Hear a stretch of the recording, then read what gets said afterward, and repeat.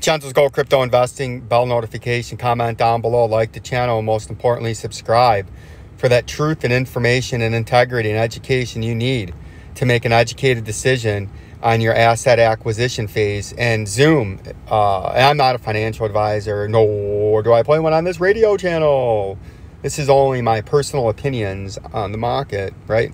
And some of the things that I do. Zoom, one of the big things with Zoom when it IPO'd, it came out during COVID when everybody, and this was thanks to a subscriber, and I love when subscribers comment and ask things. John Samson, like Mr. Samson, I want to talk to Samson, getting high as the moon. However, that song went back on the great comedy movie from Dave Chappelle. Mr. Samson, I thank you for your comment. And Zoom, one of the big problems with Zoom, as we put some indicators in the background, we're going to start with the VP volume indicator right here.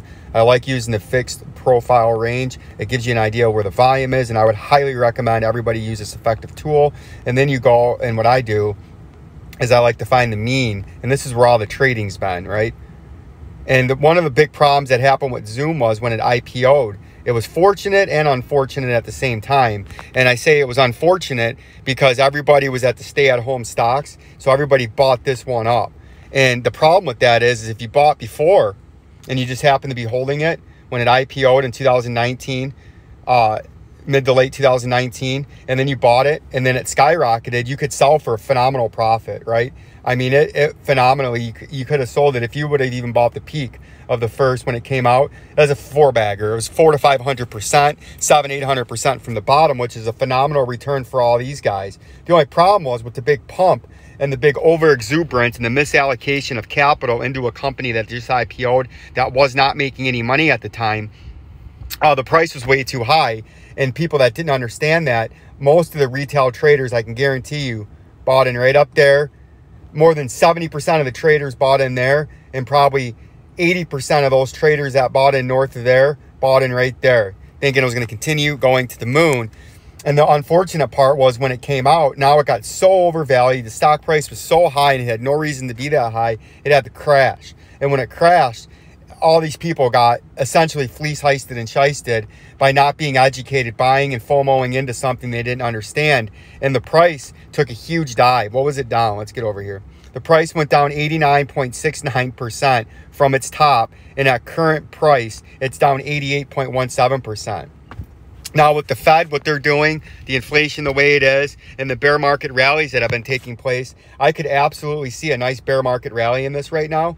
Long term, could Zoom be a very viable, profitable company? Yes, it could. But right now, it's not. So right now, what you would be doing is accumulating. If you think and you want to hold this long term, it's down 80% from where it was. Doesn't mean it can't go down another 80%, but it's extremely oversold now. And eventually, at some point, the shorts are going to cover. And when the shorts cover, as we learned and we know, they turn into buys into the open market, which will pump the price up. And you can get a 20, 30, 40% rally when the shorts start to cover. And then if that happens and you start moving up, you can see once you get by here, the 83.22, there's not a lot of volume in between 83.22 until the next major volume at 106. So that can be a nice rally. And then you get up into here, and then the retail trader starts pumping it, and you get one of these big rallies that look something like this, right? And you can have a huge rally in the short term, something that looks like that, right? The long term, in the next year or two, do I think we're coming back up here? No, I don't, because they got to start making money. They got to start expanding their business operation, and they got to start getting things done, right? And they're not making money, I don't believe, right now. Their earnings per share was, where are they at? What is their earnings per share? 0.01. Their PE is 14,838, which is insanely, absurdly, just nonsense where that's at. Look at Tesla. Tesla is high, and they're only at a 79 PE, but Tesla's got a lot of things, but that's still very, very high. And for 14,000 PE ratio in Zoom, that tells you one thing. Even if there's a nice bear market rally in here, either they got to start making a bunch of money soon, or the price is going to continue to come down. and this isn't done coming down yet, because I think with a PE of 14,000, I could see another 80% dump where you get to the $10 to $20 range, right? I could see it targeted down there, and I don't think this is done dumping yet. And right now you're trying to hold this major area where the IPO price, because if you break the IPO price, this big pump up that you had there, you could have the exact opposite on the bottom, and you look something like that over the next year and a half, right? But there could be a nice bear market rally, maybe even up as high as the 200-day moving average before you came down. But I would say there's a lot of downside risk here. If you want to invest in Zoom for swing trading, use your technicals to try to swing trade it, or parcel your way into long-term trading. What I mean by parceling is if you got a $10,000 stack of cash that you want to put in for a long-term investment into Zoom, buy 20% right now. And then if it starts to tank and it goes down 30%, buy 20% more, right? And buy on its way down. Don't go all in, just as if it goes up after you buy your 20%. Don't just FOMO and buy more in on the way up thinking it's going to continue up. I think this has a lot of downside risk. I really do. I really think they got way too high, way too much momentum, way too much hype, and way too high of a stock price, as you can see with a 14,000 PE. I think there's a big crash still to come in Zoom. I don't think it's done flushing out. Could there be a bear market rally? Absolutely. But I think there's a lot of risk right now if you put a big bag on Zoom and not understanding actually what's still going on, and a lot of money has to get sucked out of here because there was way too much money put into it. Kind of like if you look at just so completely different but similar circumstances, the Dogecoin, it got up to 60-70 cents, and it was just astronomically absurd that the price had to come way down, and the price came down better than 90%, and still probably has a huge fall to go. This, I believe there's a lot of risk to it right now, but if you want to long-term hold it, parcel your way in a little bit at a time. As you can see, your critical area that you're on right now is $68 that you need to hold. And then you got your major overhead resistance on a short-term bear market rally, like a lot of these other companies are doing, would be up here at $111, or starting at about $117 at the midpoint, right?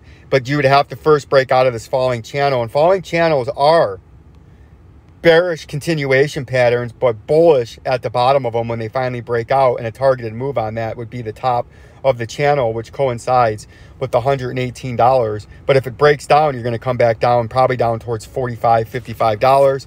But it's something to pay attention to in the long term. Right, I still think they're highly overvalued, and they're going to have a big downside risk. As you can see, Rivion's only a negative 7.08 earnings per share, and they are doing very well. They're building cars. They're doing good. The stock price continues to pump. It's highly volatile. I still think this is going up to $40 before it comes back down to, say, $12. If it ever does come back to 12, it is possible. But right now you can see the volume continues to stack up in the weekly time frame. It's the highest 2 consecutive weekly. Then this week's not over yet, so this week's volume by the end is probably going to overtake last week's volume, which will be 2 consecutive all-time highs in weekly volume. As you can see, it shattered the IPO volume, and then the volume was stagnant to nothing. I think this has a lot more upside to go. I think $40 is the next major move. If you're not in now, I'm not a financial advisor. There's more than just crypto out there, and there's a lot of money being made in a lot of sectors right now, and a lot of people in the crypto sphere are unfortunately holding bags down 60, 70, 80, 50, 40%, and if they didn't have any other capital set to the side for other sectors, they're missing out on all of these opportunities. And you really need to pay attention to this. As you can see, the gold and the silver market, right? Silver's up another 2.5%. Gold's just sitting there practically even.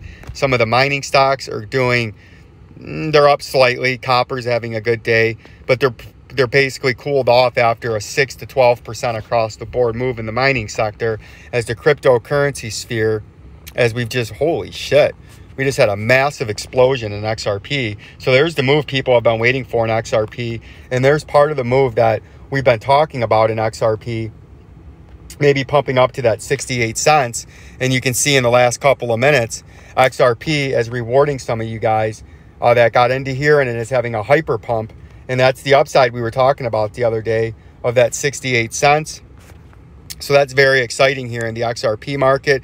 If we look at the volume in the 2-hour time frame, let's go to the daily time frame. It looks like the volume's having a, that stupid shit's in my way.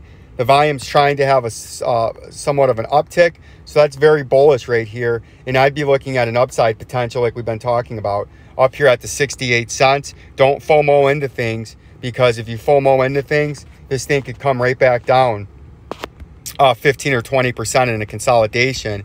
And then you're trying to trade in and out of shit and it becomes a disaster. So that's something you got to pay attention to. If you were in that, ride the pump. If you're in there for a swing trade, do whatever you need to do. Long-term holding, your time to consolidate and buy more was before this pump. Now you got to let it do what it's doing. If you're long-term holding, you don't want to buy more shares after it skyrocketed 24% in the matter of a few minutes, because you need this volume to be in there to sustain this, because all you've essentially just done is you came all the way back up here to these old highs from 58 cents back here and 58 cents back here. So it'll be interesting now to see the next few days how this trades out. Can it build the base now up above this old resistance right here? You had resistance back here in November of 22, and you've had a lot of resistance back here through the start of through April until now. Can you hold the base? Or over the next couple of days, even if you get to 66 cents, do you immediately sell back off? So that's what you need to be watching in the XRP price. It's essentially what we've been talking about, but we finally had a big, massive candlestick to the upside, and that essentially, I believe, just popped off right now. So I would expect a continued pump in XRP, but oh, there we go. It's up to 60 cents now. So it's probably going to get up near that 68 cents. And that would be a major area you want to break through. And then you got major upside that would continue to the upside, right? DGB's having a little bit of a rally there. XRP seems to be leading the pack right now. Bitcoin's responded. They must have liked whatever the Fed said today. They must have liked the Fed news or the jobs data or whatever.